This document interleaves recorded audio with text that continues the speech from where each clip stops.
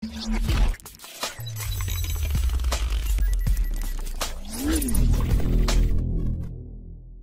alaikum viewers, once again I'm back. This is the second part of the introduction of Cisco devices.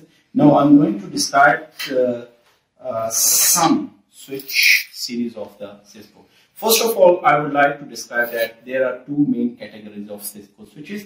The first one is the Catalyst and the second one Nexus series.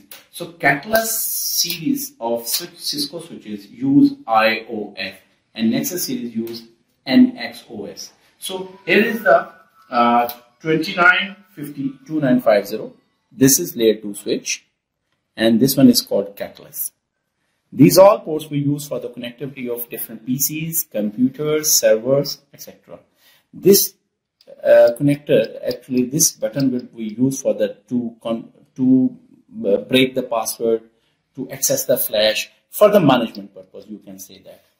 And this one is the management port, console port. We use this port for the configuration of this Cisco switch. So this was the layer 2 Cisco switch, which is only we use for the layer 2 features and commands. The second one router is also belongs to 2900 series switches. Here you see 2950, but this switch is a 48 port switch. These ports we use for the connectivity with PC and servers, but these two ports we use for the connectivity with other switches or with other routers. And these two ports actually 1000 Mbps. These are called uplink ports. These are called uplink ports. We use uplink ports for the connectivity with other switches, for the connectivity with routers. And as it is, here you see on the back side of the switch, this port is console port we use for configuration purpose. Okay, these two switches actually layer 2 switches. This is very much important. It's really good. One of my good switch you can see all the time. That was my favorite one. Here you see console port.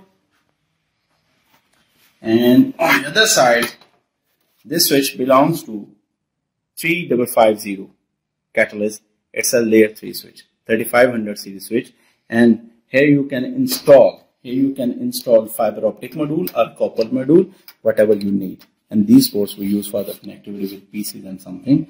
And here is the button to access the flash for the iOS installation purpose.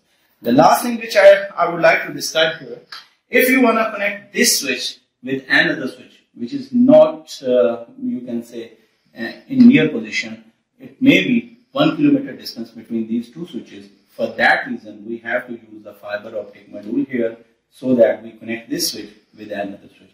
Because twisted pair cable this cable offers only 100 meters range.